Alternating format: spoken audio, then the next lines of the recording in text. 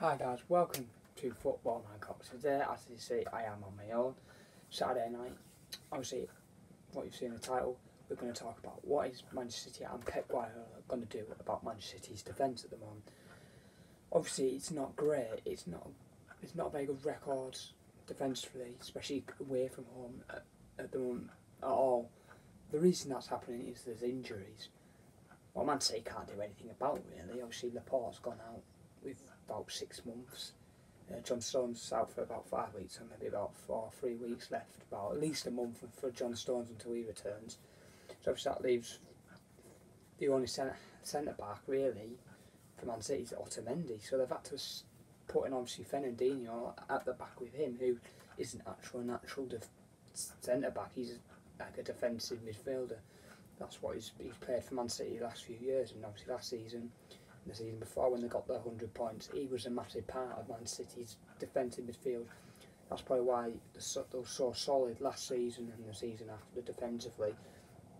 Obviously, they've brought that Rodri in. He's not done too bad. He picks up quite a lot of yellow cards, gives away silly fouls. He also has scored, obviously, against Norwich. It's just, he's not a bad.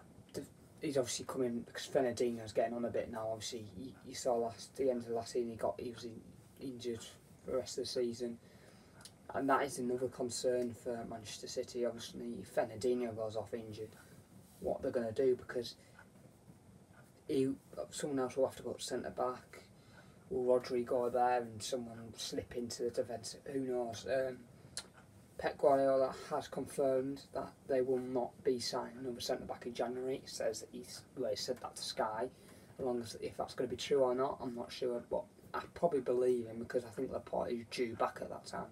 Stones will be well back by then anyway. So at the moment, it's not going great for Man City defensively. But going forward, they've looked absolutely unbelievable. Showed today against Everton that they can be great going forward. Obviously, likes of Kevin De Bruyne, Raheem Sterling, Mahrez, Aguero, Jesus, Sané, who is obviously injured at the moment. They've got Bernardo Silva, how could I forget? It's an absolute unreal force going forward, but when it comes back to the defence, it's not good at all. When they've got fit centre-backs like Laporte and Stones and Otamendi and all them, it's not a bad defence. It's still probably not as good as Liverpool's, and still City are losing players, and so it's just getting worse and weaker and weaker and weaker every time someone's getting injured. So Man City not having the best look at the back at the moment. Obviously, Pep Guardiola's relying on Fernandinho to do a good job in replace for Stones.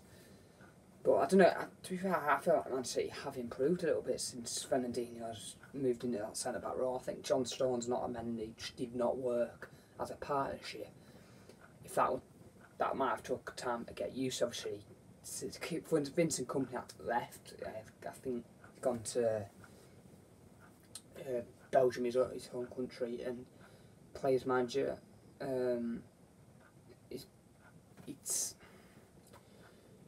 Was it a good time for Kompany to go? I think it was, but in a way, they're regretting letting him go now. Obviously, if they had him, he would be playing now.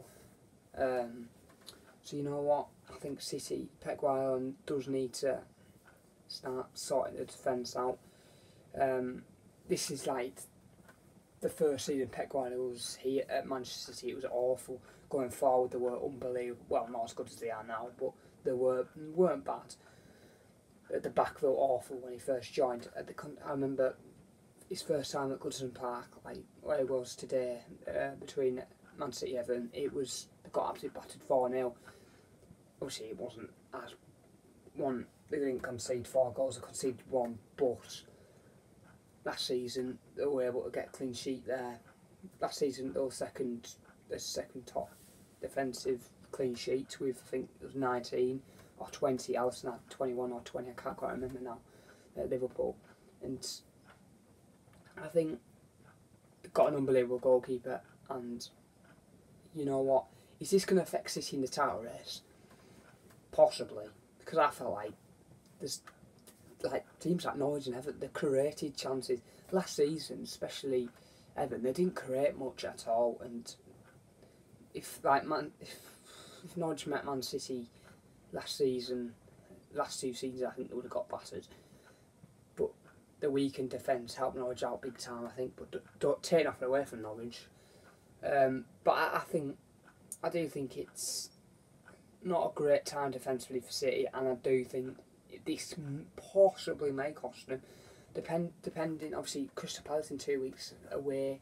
Obviously, well, Wolves at home. I feel like they're comfortable at home. They'll be absolutely fine. It's away games. I feel like anyone can give them a go. Obviously, Liverpool coming up. They've got Crystal Palace. So yeah, it's not. Crystal Palace away is going to be a hard game for the defence. Going forward, you expect City to score. It's similar with Liverpool, Man City. You can never keep them out. They always score, and if you want to win the game, you've got to score about 3 goals, and basically Man City usually score 3 goals, so it's not an easy position for any club, any team, like let's say Sheffield United. They have to score 3 goals to win the game usually. Obviously Liverpool scored 1 today, but you can't see it happening, can you? Obviously. But another thing a lot of people have picked on, that pundits and everything, that City are very vulnerable at the front post from corners. Obviously you've seen the likes of Norwich take advantage of that, Crystal Palace last season, Leicester, loads. It must have happened about 8 times now in the last season and the start of this season. People have noticed that they were very weak. They didn't get done by Everton today, or tonight. But the Yerry Mina, obviously, it was no more central than on the near post, but he could have scored about a hat trick with his head today. Yerry Mina, Everton centre back. It was basically every single one was straight at Henderson. Don't take nothing away from Henderson. Some great saves in there, but I think Man City are relying on their attack right now to get them the goals, because you know that Man City away, you feel like they are going to concede. They're not going to give clean sheets away anytime soon.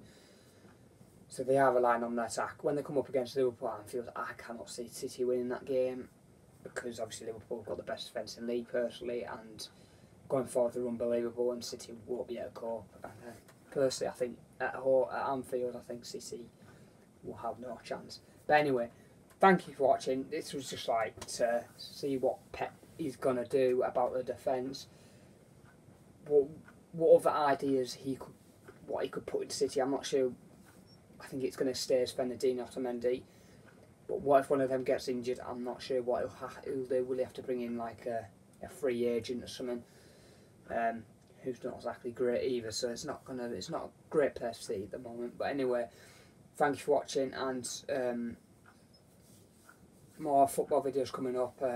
Matthew will probably be doing WWE videos. So anyway, guys, thank you for watching, and like, subscribe, and bye. Peace.